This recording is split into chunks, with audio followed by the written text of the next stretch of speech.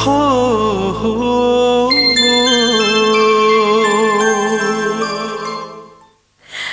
ඔය ළමයා මොනවද ළමයෝ දන්නේ සේනානි මැඩම් ගැන? එයා කිව්වොත් කිව්වා. ආයෙ වෙනස් කරන්න බෑ. අනික කොහොමත් අපේ ශිවානිට එහෙ ගැලපෙන්නේ නැහැ. ඇයි මැඩම්? මැඩම් මේ ගෙදරට කැමති නැද්ද? අනේ නෑ මගේ කැමැත්තක් නෑ.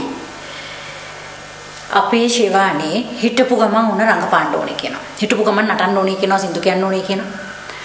ඕව සේනානිට අල්ලන්නේ නෑනේ. සේනානි ඒවට කැමති නැහැ. එහෙ ඉන්න කෙනෙක් සේනානි කියන විදිහට ඉන්න කැමති නම් තමයි. අපිට එන්න අවසරද? අවසරයි අවසරයි. ඔයාට මේ ගෙදර ඕන තැනකට ඕන වෙලාවක එන්න පුළුවන්. සමනලි මගේ උදව්වක් ඕනද? නෑ එපා මම කරගන්න. ආන්ටි මං අද ආවේ වැදගත් දෙයක් ගැන කතා කරන්න. යමු. සමනලි ඕක අපි පස්සේ ආස් කරගමු. දැන් ගිහිල්ලා බොන්න මොන හරි හදාගෙන එන්නකෝ. මොනවටද ඔය වැඩි කැමති? ජූස් වලටනේ. ඕන දෙයක්. ඉක්මන් කරමු.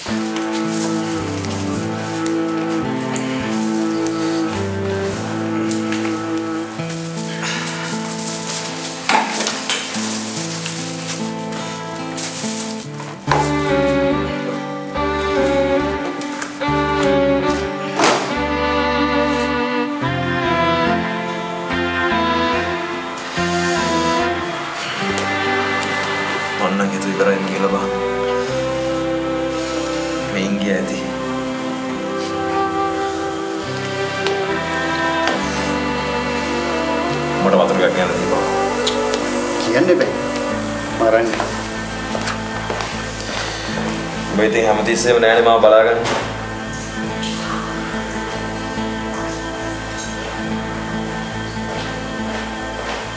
මාත් මචං හෙට ඉඳන් ෂූටින් යනවා. දැන් ඉතින් ඔහොම ඉඳන් කොහොමද මේ වැඩ කරගන්නේ?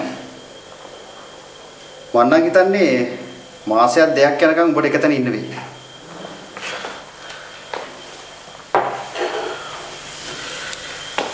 මාත් ඔකම තමයි කල්පනා කරේ. මාස දෙකක් වෙනකම්වත් කිසිම වැඩක් කරගන්න වෙන එකක් නැහැ. ආයෙත් දැනකට නෝයි කියන නම් බෝ. ඊට පස්සේ වැඩ නම් ඉතින් කොහොම කරගන්න බැරිද? දැන් ඔබ සනීප වෙනකම් බලාගන්නේ කවුද? දැන් ඉතින් කවුද බම් මට ඒක ඉතුරුලා ඉන්නේ. නරකද ගමේ කිව්ව. දැන් මාත් ලබන සතියේ ඉඳන් නුවර ෂූටින් ගියාම කවුරුත් නැහැ. ඒ කියලාත් මට යන්න තැනක් තියෙනවා. විකාර කතා කරන්නේ නැති හිටපන්. මම බෝ ගමට ගිහිල්ලා දාන්න. මචං අරමුණක් නැතුව, ඉන්කම් එකක් නැතුව මෙහෙම ඉන්නේ කොහොමද? දැන් ගමේ කියලා මම බාර ගන්න කෙනෙක් නෑ බං. මචං මිනිහෙක් ලෑල්ලටම වැටුණාම අන්තිමට ඉතුරු වෙන්නේ Tamange ගෑණි විතරයි. පිස්සු කෙරෙන්නේ නැතුව ලෑස්තියක් මං ගෙදර ඇරලා නැහැ. තිසුරු බෝ බලාගන්න.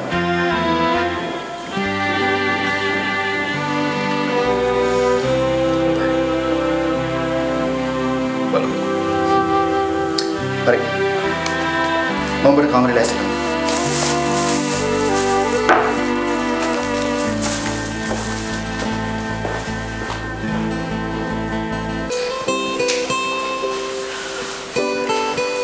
සේනානි මෙහෙම යෝජනාවක් කරයි කියලා කිව්වහම මට නම් විශ්වාස කරන්නත් අමාරුයි දෙදුණා.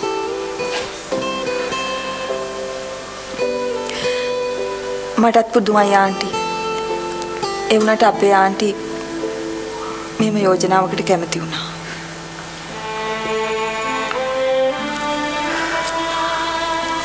මට නම් හිතෙන්නේ දේතුණු මේක සේනානේ අපේ ශිවානිගේ හිත රිදවන්නම කරපු යෝජනාවක් වගේ කියලායි.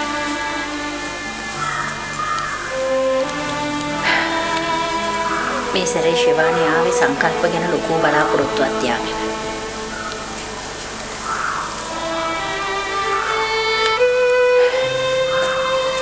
ඒ වුණාට ආපහු මෙහෙන් ගියේ ලොකු හිතේ වේදනාවක.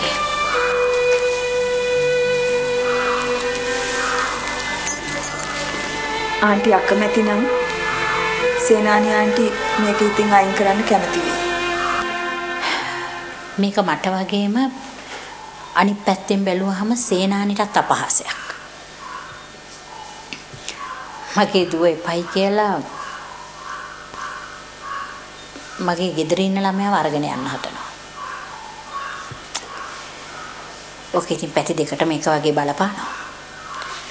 හැබැයි මේ මොනවා වුණත් දෙදුණු මම මේ යෝජනාවට කැමතියි. අපි ඔක්කොම කැමති වුණත් සමනලී මේකට කැමති වෙයිද නැද්ද කියලා කවුද දන්නේ ආන්ටි? මං හිතන විදිහට නම් එයාට බොයිෆ්‍රෙන්ඩ් කෙනෙක් ඉන්නවද කොහෙද? ඒ හින්දා ඉතින් මොන වගේ තීරණයක් ගන්නේද නම් කියන්න දන්නේ නැහැ. එයා මේ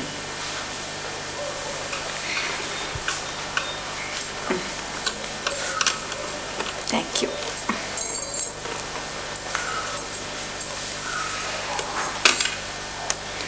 සමනලි මේ දේදුණු මොකක්ද අහනවා? මොකද්ද? අපේ සේනානි ආන්ටි ඔයාව ඉල්ලනවා. අනේ මං කොහොමද හෙන්නේ? එතකොට අපේ මැඩම් එහෙම නෙමෙයි. අපේ සංකල්පෙට ඔයාව බන්දලා දෙන්න. මොනම? මේ මම? ඔව්. ඔයා කැමතිද?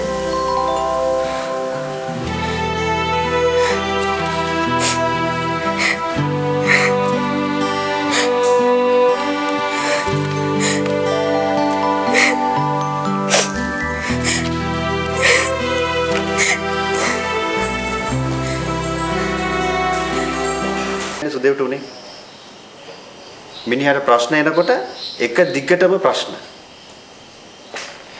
ඒ වෙදින් ඔයාවත් මංවත් ඇති කරපුවා නෙවෙයිනේ. එයා බලි නැති කරගත්තේ ඒවනේ. අන්තිමට එයා පැටලුණු කෙනා හොඳ එක්කෙනෙක් නේ. දැන් සුදේව බලා ගන්නවත් කෙනෙක් නැති ගාන. ඉතින් මට ඔයා කියන්නේ යාට අනුකම්පා කරන්න කියලාද? එයා හැදුනේ අපිව නැති කරගෙන. එහෙම මිනිහෙක් ගැන මට දුකක් ඇති වෙයි ඈ. ওই මනුස්සර මොනවා වුණත් මට ඒකයි.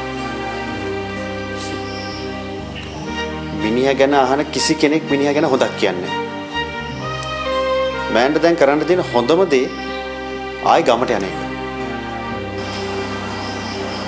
ඔයා ආවේ මට ඔය ගැන දැනුම් දෙන්න නම් බොහොම ස්තුතියි. මට යාට උනේ මොකද්ද වෙන්නේ මොකද්ද කියලා වැඩක් නෑ. මං ආවේ ඔය ගැන කතා කරන්න නෙවෙයි.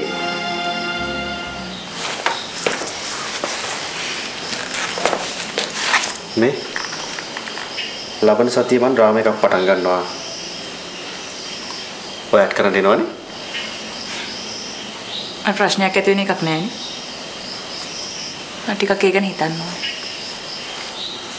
ගිය දේවල් ගියාවේ. ඔන්න මං ඔයාව බලාපොරොත්තු වෙනවා. කොයි විදිහටද?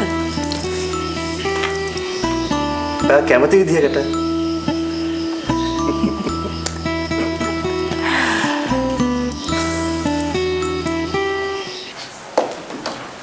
අයියේ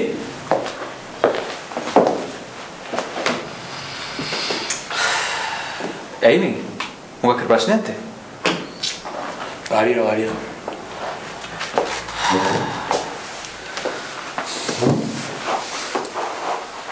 මට නම් තේරෙන්නේ නැහැ සංකල්ප මේ අපේ අම්මට මොනවද වෙලා තියෙන්නේ කියලා. ඇයි? අම්මට මොකද වෙලා තියෙන්නේ? ඒ දන්නේ නැද්ද? ඒ පාර අම්මාලා ඩීසෙන්ට් ලේ ගෙදර ඉන්නවල සමනීද කවුද කියන කෙල්ල ඔයාට ගේන්න හදනවා.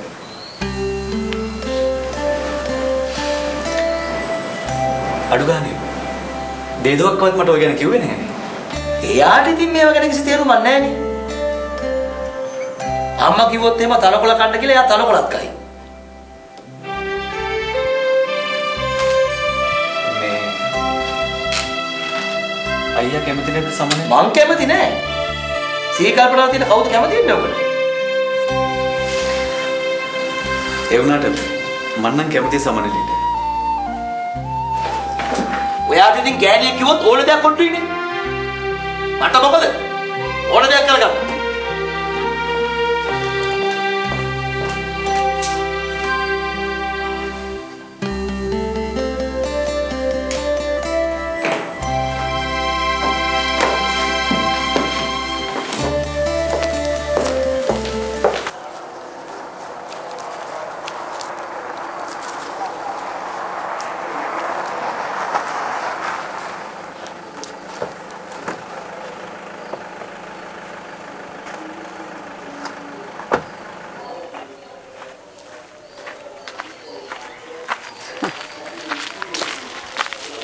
දේසි මොනවද කියන්නේ දේදුණු?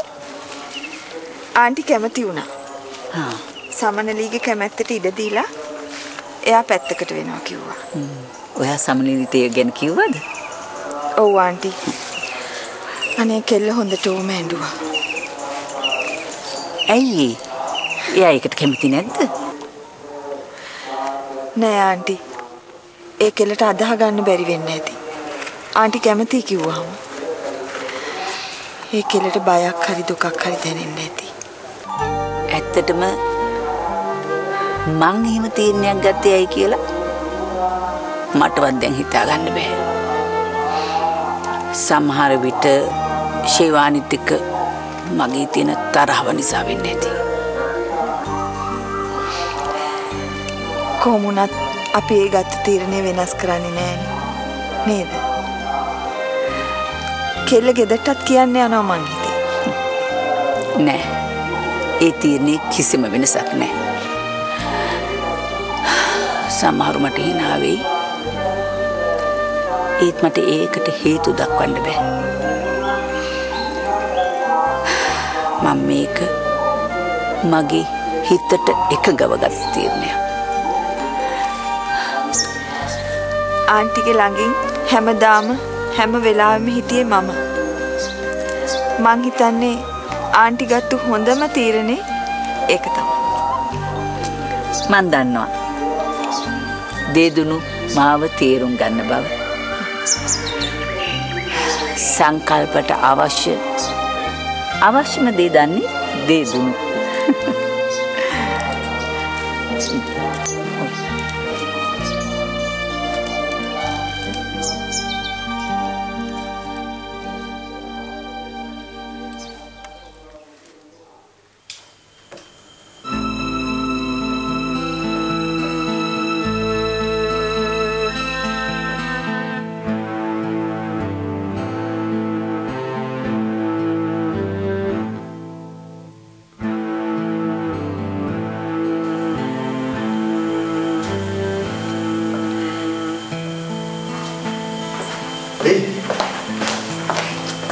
ඔබට අමාරුද බං? මට වතුරට කරන් දීපන්.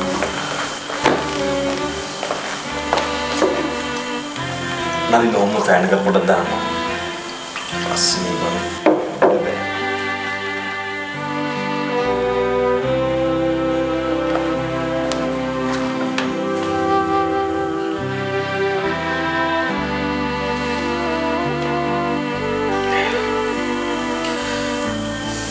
අනේ මම ඉක්මනට ගෙදර දාපම් බං. කිසිම වැඩක් කරගන්න බෑ. පොඩ්ඩේ යා මෙහා මොත් කකුල රිදෙනවා. කෝකටත් ඔය උඹ කකුල පරිස්සම් කරගනි. බින්දිලානේ තියෙන්නේ. දන්නවනේ. මන් තිස්සරට යර දරුවටයි කරේ ලොකු අපරාධයක් බං. මම දැන් ඒකට මේ දුක් විඳිනවා. මට සමින්දේ හම්බුණා. එයා නම් හැබැයි උඹ බලන්න එන එකක් නෑ. එයා මොකටද බං මාව බලන්නේ? එයා තමයි මට වැඩියෙන් උදව් කරේ. ඒත් මං එයාට මොනවද නොකළේ? ඔබේ කකුල අප්සෙට් වුණාට ඔබ දැන් තමයි පොළවේ පය ගහලා කතා කරන්නේ. ඔය වගේ දේවල් මිනිස්සුන්ට වෙනවා. මාව හෙළම තිසර ළඟට ගෙනියපන්. මට මෙහෙ වෙන්න බෑ බං. හරි. අපි හෙට උදේම යමු. අපි මොනවා හරි බීලෙමු. ඔබ තාම මොකද කාලක් නැද්ද ඇති?